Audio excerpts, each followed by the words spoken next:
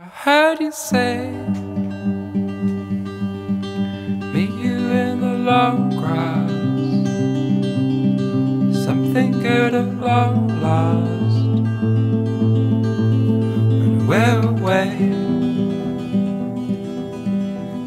Libra, we have a full moon this week, and this full moon for you is all about your spirituality and desire and romance. You're actually opening up emotionally, and you're looking at things from a very pure, kind of rose-tinted way.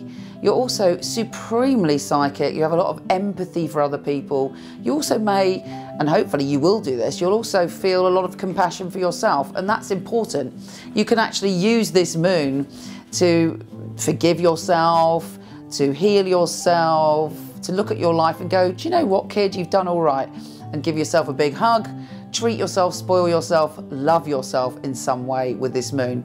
There should be insight and there should be a mystery revealed. It's very, very kind of magical and mysterious.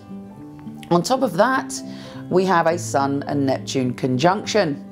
Now, this is equally a very mystical and magical experience where everybody kind of realizes why they're here, and there's a sort of deeper resonance of sensitivity amongst all of us. But for you, it's very much focused on analysing how you look after your body and your mind, and it's making you aware that your body is here to carry that beautiful soul and spirit of yours, and you may come up like instantly with an idea or a revelation on how to take care of yourself just that little bit better.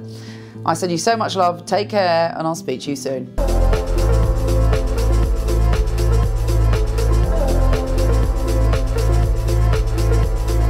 If you like this, please come to my website where there's thousands of articles from psychic to soulmate and lots of free tarot readings, www.michelleknight.com.